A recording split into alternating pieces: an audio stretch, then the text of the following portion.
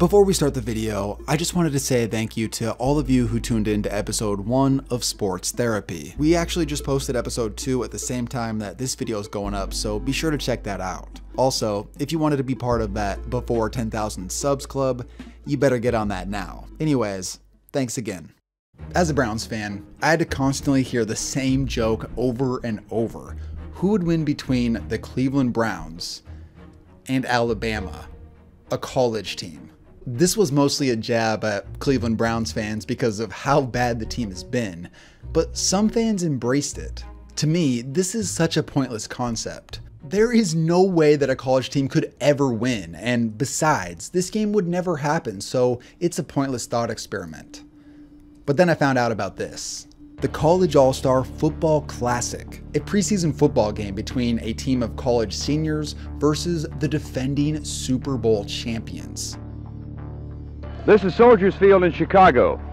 Those are the Dallas Cowboys, and it seems a bit unreal to see them here because they are here to play the College All-Stars in less than 2 hours, a game that you'll be watching on Channel 8. The Cowboys have been looking forward to this game. Coach Landry is quite serious about it. We have heard rumblings out in Thousand Oaks, California all week to the effect that he does not plan to play many rookies because he does not want his team to become the first professional team to lose since 1963. This is ridiculous. America's team playing against college kids. But that's not it. Teams like the undefeated 72 Dolphins, the ruthless Steel Curtain, and others played in this game. Just imagine being a college kid lining up against dudes like this. The game was played once a year, usually around August, and it went on for 42 years and played in front of crowds as big as 105,000. So let's go back and find out more about this football phenomenon.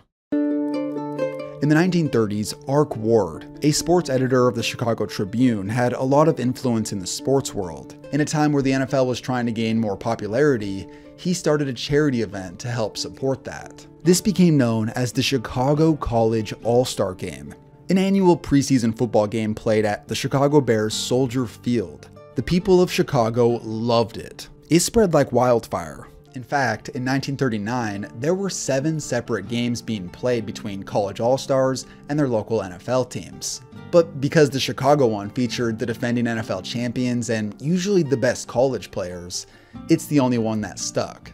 The charity event was a massive hit. The inaugural game in 1934 played in front of a crowd of nearly 80,000 fans. By 1942, the attendance numbers recorded reached over 100,000. It would maintain a minimum crowd size of 50,000 throughout each and every game that was played. Oh no, it happened.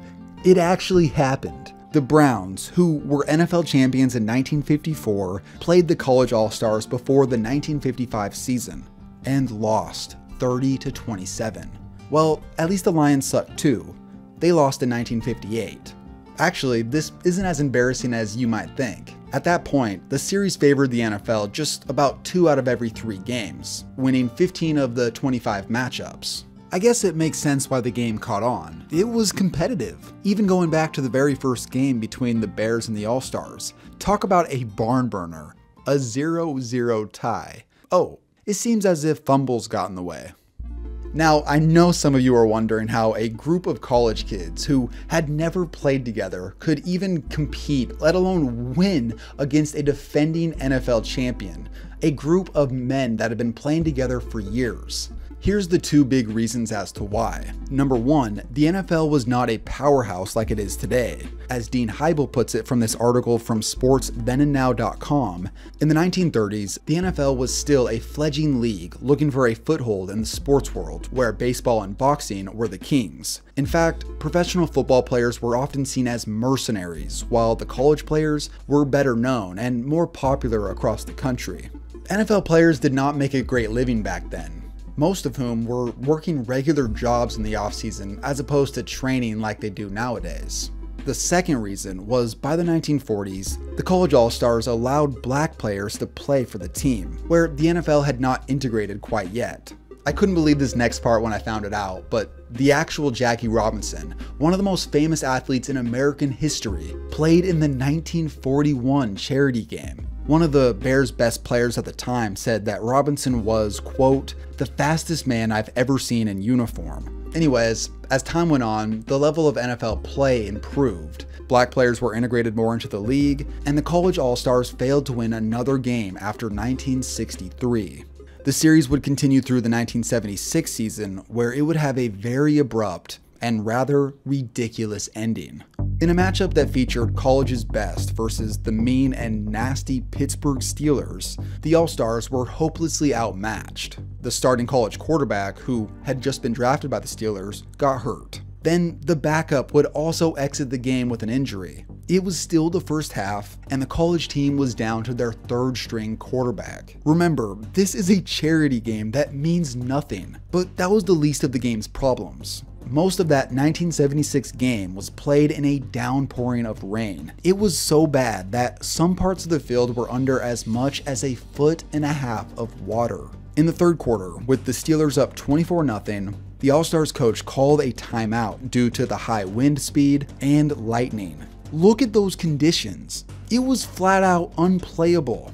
After that timeout was called, drunken fans invaded the field, causing the game to lose all control. Fans were sliding around, numerous brawls broke out, and they ripped one of the goalposts out of the ground. NFL Commissioner Pete Rozelle decided to call the game right then and there. Like I said, this was the final game of the series.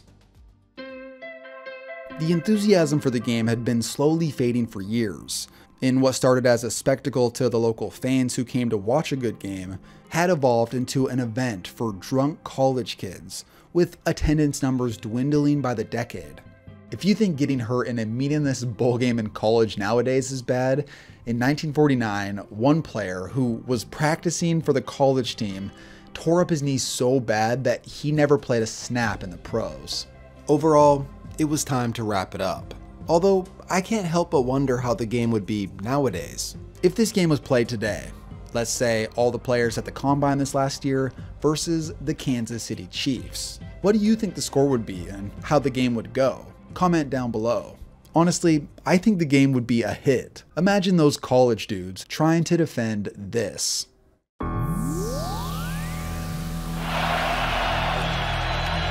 Blitz. Mahomes jumps in the air and completes it. Look out! Afterburner time. Hartman to the end zone for the touchdown. My goodness, sir, there's some things to look back on this one.